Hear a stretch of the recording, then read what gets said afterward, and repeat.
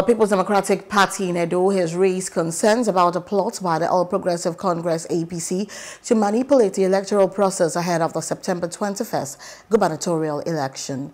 PDP State Chairman Tony Azegbemi revealed that the APC has devised a scheme to deploy counterfeit Independent National Electoral Commission personnel during the upcoming polls.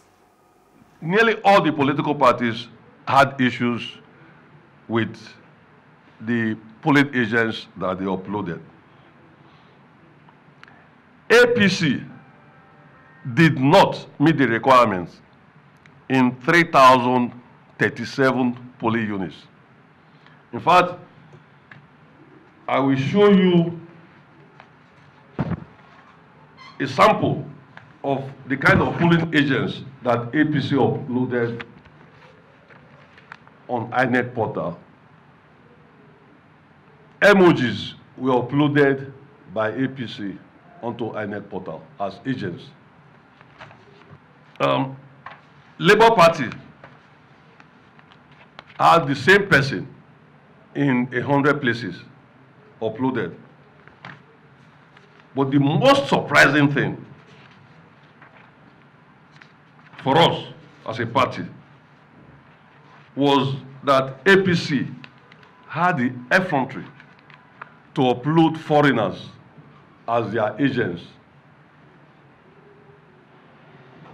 In all, APC did not do the right thing in 3,037 polling units. Azegbemi called on INEC to ensure transparency by publishing the names and photographs of all appointed resident electoral commissioners.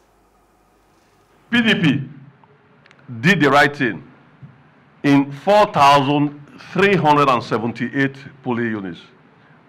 We, as a party, we did not get it right in 141 polling units. This brings us to a major question, which is, how can a political party such as the APC and the Labour Party that cannot upload the list of agents on a dedicated portal by INEC, how can you trust such a party with your votes? How can you trust such a party with power?